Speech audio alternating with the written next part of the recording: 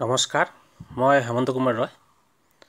আজি আমি আলোচনা কৰিম বিধেয়াত্মক তৰ্ক বিজ্ঞানৰ এটা গুৰুত্বপূৰ্ণ ধাৰণা সাধন বচন আৰু ইয়াৰ প্ৰতীকীকৰণ সম্বন্ধে।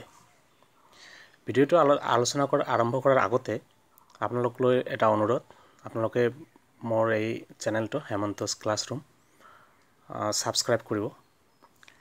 ছাবস্ক্ৰাইব কৰিলে কি হ'ব যে আমাৰ দৰে নতুন ইউটিউবাৰে নতুন ভিডিঅ' বনাবলৈ উৎসাহ পাব। যি নহওক, এই সাধন বচনটো সম্বন্ধে যিসকল ছাত্ৰ ছাত্ৰীয়ে হায়াৰ ছেকেণ্ডেৰী ফাৰ্ষ্ট ইয়াৰ তৰ্ক বিজ্ঞান পঢ়িছিলে তেওঁলোকে নিশ্চয় সাধন বচনৰ বিষয়ে অলপ হ'লেও তেওঁলোকৰ আইডিয়া আছে। সাধন বচন হৈছে জীৱ বচনত পোনপটীয়াকৈ কোনো বস্তুৰ অস্তিত্ব স্বীকাৰ বা অস্বীকাৰ কৰা হয়, অথবা সমগ্ৰ বিশ্বৰ কোনো গুণ বা স্বভাৱ ব্যক্ত কৰা হয়, নাইবা দুটা শ্ৰেণীৰ মাজৰ সম্বন্ধ প্ৰকাশ কৰা হয়। সেইবোৰ বচনক সাধন বচন বোলা হয়। এইটো সাধন বচনৰ এটা সংজ্ঞা। ইয়াত আপোনালোকে চাওক, ইয়াত এই যে সংজ্ঞাটো,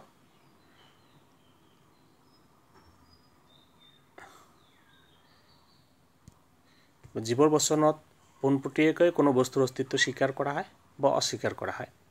যেনেকৈ ইয়াত উদাহৰণ দি আছে, যেনে দেৱদূত আছে, তাৰমানে দেৱদূতৰ অস্তিত্ব পোনপটীয়াকৈ স্বীকাৰ কৰা হৈছে বা অস্বীকাৰ কৰা হৈছে কি ভূত নাই, তাৰমানে ভূতৰ অস্তিত্ব পোনপটীয়াকৈ অস্বীকাৰ কৰা হৈছে।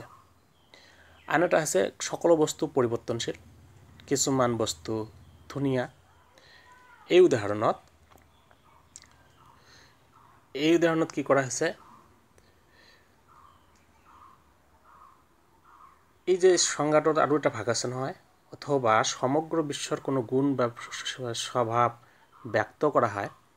ইয়াত সকলো বস্তু পৰিৱৰ্তনশীল, এই যে পৰিৱৰ্তনশীল স্বভাৱটো বস্তুৰ ইয়াত ব্যক্ত কৰা হৈছে, স্বভাৱ ব্যক্ত কৰা হৈছে।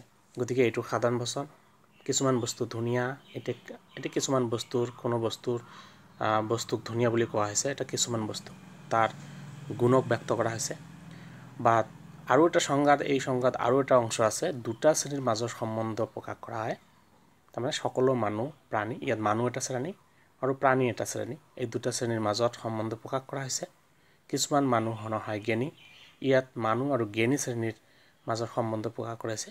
গতিকে মুঠতে সাধাৰণ বচন হৈছে তেনেকুৱা বচন যি বচনত পোনপটীয়াকৈ কোনো বস্তুৰ অস্তিত্ব স্বীকাৰ কৰা হয় বা অস্বীকাৰ কৰা হয়। যেনেকৈ ভূত আছে, ভূত নাই, অজগৰ আছে, অজগৰ নাই।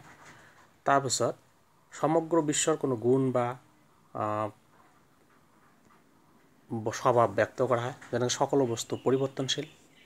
তাৰপিছত দুটা শ্ৰেণীৰ মাজৰ সম্বন্ধ প্ৰকাশ কৰা হয়, যেনে সকলো মানুহ হয় প্ৰাণী, কিছুমান মানুহ নহয় জ্ঞানী, ইয়াত মানুহ আৰু প্ৰাণী, মানুহ আৰু জ্ঞানী শ্ৰেণী দুটা সম্বন্ধ ব্যক্ত কৰা হৈছে। এই বচনবোৰ সাধাৰণ বচন। এই সাধাৰণ বচনখিনিক আমি প্ৰতীকক প্ৰকাশ কৰাৰ এটা বেলেগ পদ্ধতি আছে। এইটো বিধেয়াত্মক তৰ্ক বিজ্ঞানৰ পৰিমাপক পদ্ধতি বুলি কোৱা হয়। এই পদ্ধতিত কি কৰা হৈছে, জীৱৰ বচন সাৰ্বিক বচন, মানে প্ৰতীকাত্মক প্ৰকাশ কৰিবলৈ যাওঁতে সাধাৰণ বচনত আমি সদায় দুই ধৰণৰ বচন পাওঁ। এটা হৈছে সাধাৰণ বচনৰ ভিতৰত দুটা ধৰণৰ বচন আছে, এটা হৈছে অস্তিত্বমূলক বচন, আনটো হৈছে সাৰ্বিক বচন। সাৰ্বিক বচনত কি সকলো বস্তু সম্পৰ্কে, কাকো বাদ নাদি সকলো বস্তু সম্পৰ্কে কিবা এটা গুণ স্বীকাৰ বা অস্বীকাৰ কৰা হয়। আমি ইয়াত কৈছিলোঁ বিশেষ সাধাৰণ বচনত আমি দুই ধৰণৰ বচন পাওঁ, এটা সাৰ্বিক আৰু অস্তিত্বমূলক। ইয়াত চাওক, এইখন মোৰ কিতাপখন আপোনালোকে ডাইৰেক্ট মেলি চালে এই বস্তুখিনি পাব। তো সাৰ্বিক আৰু অস্তিত্বমূলক বচনসমূহ সাধাৰণ বচনৰ অন্তৰ্ভুক্ত। গতিকে সামগ্ৰিকভাৱে সাধাৰণ বচনৰ প্ৰতীকীকৰণ প্ৰক্ৰিয়া সম্বন্ধে আলোচনা কৰিবলৈ সাৰ্বিক বচন আৰু অস্তিত্বমূলক বা সত্তাত্মক বচনৰ প্ৰতীকীকৰণ সম্বন্ধে আলোচনা কৰাকে বুজায়। তাৰমানে মই কৈছোঁ নহয়, দুটা বচন আছে সাধাৰণ বচনৰ অন্তৰ্ভুক্ত, এটা সাৰ্বিক আৰু এটা হৈছে অস্তিত্বমূলক বচন। তো সামগ্ৰিকভাৱে আমি যদি সাধাৰণ বচন প্ৰতীকীকৰণ বুলি কওঁ, তেনেহ'লে এই দুই ধৰণৰ বচনৰ প্ৰতীকীকৰণ বোলে বুজায়। সাধাৰণ বচনখিনি পুতিকত প্ৰকাশ কৰাৰ কিছুমান নিয়ম আছে এইখন কিতাপত মই তিনিটা নিয়ম সংক্ষেপে এই তিনিটা নিয়ম উল্লেখ কৰিছে এই তিনিটা নিয়ম যদি আপোনালোকে ফলো কৰে নিঃসন্দেহে সাধাৰণ বচনৰ পুতিকৰণ সহজে কৰিব পাৰিব প্ৰথমতে সাধাৰণ বচনৰ পৰিমাণ নিৰ্দেশক শব্দৰ প্ৰতি লক্ষ্য ৰাখি পৰিমাপক চিহ্ন ব্যৱহাৰ কৰিব লাগিব পৰিমাপক চিহ্ন আমি কি জানো পৰিমাপক চিহ্ন আছে দুই প্ৰকাৰৰ পৰিমাপক চিহ্ন আছে এটা হৈছে সাৰ্বিক পৰিমাপক চিহ্ন আৰু এটা আছে অস্তিত্বমূলক পৰিমাপক চিহ্ন এই লাইনটো চাওক দুই প্ৰকাৰৰ পৰিমাপক চিহ্ন আছে সাৰ্বিক পৰিমাপক এইটো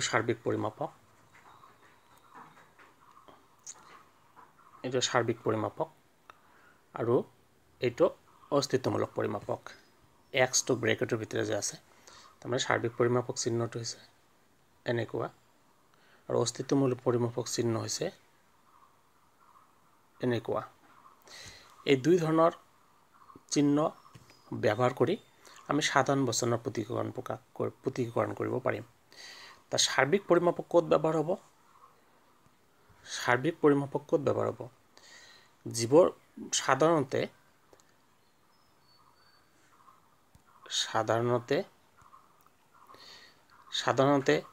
যিবোৰ বচনত সকলো সমস্ত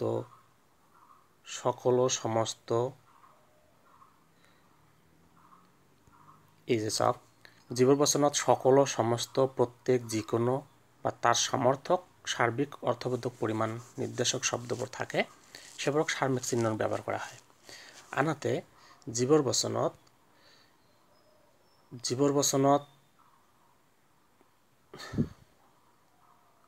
কি থাকে যিবোৰ বচনত কিছুমান অধিকাংশ বহুতো তাৰ সমৰ্থক অংশবোধক থাকে তাক অস্তিত্বমূলক পৰিমাপক চিহ্ন ব্যৱহাৰ কৰিব লাগে মুঠতে যদি সব বস্তুক বুজায় কাকো বাদ নাদি তেনেহলে আমি ব্যৱহাৰ কৰিম সাৰ্বিক পৰিমাপক আৰু যদি আংশিক কিছুমান বস্তু বুজায় তেনেহলে আমি ব্যৱহাৰ কৰিম অস্তিত্বমূলক পৰিমাপক এতিয়া দ্বিতীয় নিয়মটো চাওক দ্বিতীয় নিয়মটো হৈছে সাধাৰণ বচনৰ অন্তৰ্গত প্ৰতিটো পদক অনুসৰণ কৰি আমি যেটো সাধাৰণ বচন লম ধৰা হল ইয়াত এটা বচন আছে প্ৰত্যেক বস্তু বিনাশী সাধাৰণ বচনটো ইয়াত প্ৰত্যেক শব্দটো কাক বুজাইছে প্ৰত্যেক শব্দটাই সকলো বস্তুকে বুজাইছে বস্তু বিনাশী পেৰিশেবল তা সাধাৰণ বচনত দ্বিতীয় নিয়মত কি আছে সাধাৰণ বচনৰ অন্তৰ্গত প্ৰতিটো পদক অনুসৰণ কৰি একটাকৈ বাচনিক ফলন বা প্ৰস্তাৱনীয় কাৰ্য ৰূপ দিব লাগিব বাচনিক ফলন কি এই সম্পৰ্কে বাচনিক ফলনৰ এটা ভিডিও আছে আপোনালোকে চাব আৰু লিংকটো ইয়াত দিয়া থাকিব ডেসক্ৰিপচনত ক্লিক কৰিলে চাব পাৰিব মই কৈছো বাচনিক ফলন হৈছে বাচনিক ফলন ধৰা হল মই আগতে উদাহৰণ দিছিলো h x এটো বাচনিক ফলন ইয়াত x হৈছে ব্যক্তি পৰিবৰ্ত h হৈছে বিধেয় ধ্ৰুবক তে x মানে x is human এটো x is human এটো বাচনিক ফলন তা সাধাৰণ বচনৰ পুতিকত প্ৰকাশ কৰিলে প্ৰতিটো বিধেয় পদক অনুসৰণ কৰি এটা বাচনিক পতন ৰূপ দিব লাগিব ইয়াত কি আছে এই উদাহৰণত কি আছে বিনাশী এটা বিধেয় পদ বিনাশী ইংৰাজী হৈছে পেৰিশেবল তা প্ৰতিটো বিধেয় পদক অনুসৰণ কৰি এটা কি বাচনিক ফলন ৰূপ দিব লাগিব ইয়াত বিনাশীৰ কাৰণে পেৰিশেবল তেনেহলে কি হ'ব পি আৰু প্ৰত্যেক বস্তু বিনাশী প্ৰত্যেক বস্তু কিন্তু কোনো বস্তুক নিৰ্দিষ্টকৈ বুজোৱা নাই গতিকে তাৰ অৰ্থ হ'ব x নামৰ এটা ব্যক্তি পৰিবৰ্ত আছে x ব্যক্তি পৰিবৰ্তটো কি কাকো নিৰ্দিষ্ট কৰিব নাই ই ৰাম শ্যাম যদুমধু সব হ'ব পাৰে গতিকে সেই ইয়াত p লগত x এটা যোগ দিলে px এটো হৈ যাব বাচনিক ফলন তা সাধাৰণ বচনৰ বিধেয় পদক অনুসৰণ কৰি এনেকৈ এটা বাচনিক ফলনৰ ৰূপ দিব লাগিব প্ৰত্যেক বস্তু বিনাশী x is perishable everything is perishable মানে তাৰে px হল মানে x is perishable ইয়াত ব্যাখ্যা কৰিলে তো এনেকৈ যদি কৈছে প্ৰত্যেক মানুহ ধুনিয়া এনেকৈ যদি এভৰিথিং ইজ বিউটিফুল, প্ৰত্যেক বস্তু ধুনীয়া, তেনেহ'লে কি হ'ব, সেই বচন্তৰ বাচনিক ফলনৰ ৰূপ দিলে কি হ'ব, ধুনীয়াৰ কাৰণে বি, আৰু কাকো যিহেতু নিৰ্দিষ্ট কৰিব নোৱাৰে তেনেহ'লে এক্স এটা ব্যক্তি পৰিৱৰ্তী, ৰামশ্যাম যদুমধু সবকে বুজাওঁ, পি এক্স। এনেকৈ সাধাৰণ বচনৰ বিধেয় পদক অনুসৰণ কৰি এটা বাচনিক ফলনৰ ৰূপ দিব লাগিব। তাৰপিছত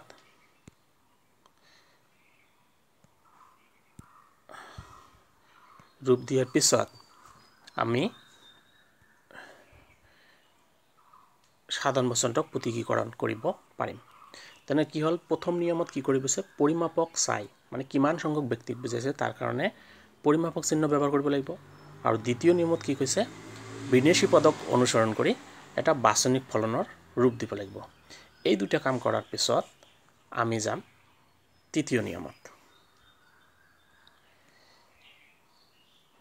তৃতীয় নিয়মত কি হৈছে, প্ৰথমে আমি কি সাৰ্বিক বচনৰ প্ৰতীক পালোঁ। প্ৰথম নিয়ম মতে আমি এটা সাৰ্বিক বচনৰ প্ৰতীক পালোঁ, ধৰা হ'ল P x, everything is perishable, মানে প্ৰত্যেক বস্তু বিনাশী, এক্স হয় বিনাশী। বচনটোক অনুসৰণ কৰি আমি কি পালোঁ, যে এইটো অনুসৰণ কৰি আমি কি পালোঁ, এইটো অনুসৰণ কৰি আমি বিধেয় পদৰ কাৰণে পি এক্স বাচনিক ফলনটো পালোঁ। আৰু আগৰ প্ৰথম নিয়ম অনুসৰণ কৰি আমি পাইছোঁ এটা সাৰ্বিক পৰিমাপক, তাৰমানে সাৰ্বিক পৰিমাপক এনেকৈ পাইছোঁ। তো সাৰ্বিক পৰিমাপক, এইটো যিটো সাৰ্বিক বচন গতিকে সাৰ্বিক পৰিমাপক, আৰু ইয়াত বিধেয় পদ আছে বিনাশী, গতিকে পি এক্স, ইয়াক অনুসৰণ কৰি আমি বাচনিক ফলন ৰূপ দিছোঁ পি এক্স। এতিয়া সৰ্বশেষ আৰু কিন্তু গুৰুত্বপূৰ্ণ নিয়মটো হৈছে, সাধাৰণ বচন প্ৰতীকীকৰণৰ ক্ষেত্ৰত আমি কি কৰিব লাগিব, সাধাৰণ বচন প্ৰতীকীকৰণৰ ক্ষেত্ৰত প্ৰথমে পৰিমাপক চিহ্ন উল্লেখ কৰিব লাগিব, তাৰপিছত বাচনিক ফলন উল্লেখ কৰিব লাগিব, তেনেহ'লে সাধাৰণ বচন প্ৰতীকীকৰণ হৈ যাব। ইয়াৰ ফৰ্মুলাটো, ইয়াৰ সমীকৰণটো চাওক, এই সমীকৰণটো এইটো ইয়াত উল্লেখ কৰা আছে, এইটো মানে যিটো মূল ফৰ্মুলা, পৰিমাপক চিহ্ন ফাৰ্ষ্ট প্লাছ বাচনিক ফলন। তেনেহ'লে আমি কি পাইছিলোঁ, এভৰিথিং ইজ পেৰিছেবল, মানে প্ৰত্যেক বস্তু বিনাশী কাৰণে এইটো যিহেতু সাৰ্বিক বচন, তাৰ কাৰণে আমাৰ দিব লাগিব এটা সাৰ্বিক পৰিমাপক, এই সাৰ্বিক পৰিমাপক। লগতে আৰু বিনাশী কাৰণে বাচনিক ফলন অনুসৰণ কৰিছোঁ, তাৰ কাৰণে হৈছে পি এক্স। গতিকে এইটো হৈছে সাধাৰণ বচন এটাৰ প্ৰতীকীকৰণ। কাৰ প্ৰতীকীকৰণ, এভৰিথিং ইজ পেৰিছেবল। এনেকৈ আমি যিমান বচন পাম এনেদৰে প্ৰতীকত প্ৰকাশ কৰিব পাৰিম। আৰু যদি অস্তিত্বমূলক বচন পাওঁ তেনেহ'লেও এনেদৰে প্ৰতীকত প্ৰকাশ কৰিব পাৰিম। ইয়াত কৈছে মূল কথাটো হৈছে, প্ৰথম নিয়ম অনুসৰণ কৰি বচনটো কোন প্ৰকাৰৰ তাক চিনাক্ত কৰিব লাগিব, আৰু সেই অনুসৰি সাধাৰণ বচনটোক প্ৰতীকত প্ৰকাশ কৰিব লাগিব। তাৰমানে সেই অনুসৰি ইয়াৰ পৰিমাপকটো চিহ্নিত কৰিব লাগিব, এইটো সাৰ্বিক পৰিমাপ ব্যৱহাৰ কৰিম ন অস্তিত্বমূলক পৰিমাপ। যদি প্ৰত্যেক যিকোনো সকলো এনেকুৱা বুজায় তেনেহ'লে তাক সাৰ্বিক পৰিমাপক, আৰু যদি কিছুমান বুজায় তেনেহ'লে অস্তিত্বমূলক পৰিমাপক। আৰু বিধেয় পদক অনুসৰণ কৰি এটা বাচনিক ফলন। ইয়াত চাওক দিয়া আছে দুটা উদাহৰণ, আমি এনেকৈ সকলো বস্তুৰ প্ৰতীকত প্ৰকাশ কৰিম। কি হৈছে, প্ৰথমে আছে সাৰ্বিক পৰিমাপক প্লাছ পি এক্স সমান সমান সাৰ্বিক পৰিমাপক P x for all x P x, আৰু অস্তিত্বমূলক পৰিমাপক প্লাছ পি এক্স। এনেকৈ কৰিলে আমি প্ৰতিটো সাধাৰণ বচনক এইদৰে প্ৰতীকত প্ৰকাশ কৰিব পাৰিম। এই ভিডিঅ'টো সাধাৰণ বচন প্ৰতীকীকৰণৰ প্ৰথম অংশ। দ্বিতীয় অংশৰ কাৰণে আপোনালোকে পৰৱৰ্তী ভিডিঅ'ত চাব পাৰিব। আৰু যদি মোৰ চেনেলটো ছাবস্ক্ৰাইব কৰা নাই তেনেহ'লে ছাবস্ক্ৰাইব কৰিব, তেনেহ'লে নিশ্চয় পৰৱৰ্তী ভিডিঅ' আপডেট দিয়াৰ লগে লগে আপোনালোকে ন'টিফিকেশ্যন পাই যাব। বিশেষকৈ দৰ্শনৰ ছাত্ৰ ছাত্ৰীসকলক কৈছোঁ, আপোনালোকে ভিডিঅ'টো মোৰ চেনেলটো ছাবস্ক্ৰাইব কৰিব। ছাবস্ক্ৰাইব কৰিলে দৰ্শনৰ যিমান মই নিয়মিতভাৱে এতিয়া আপডেট দি থাকিম আপোনালোকে পাই যাব। আজিলৈ ইমানে, ধন্যবাদ।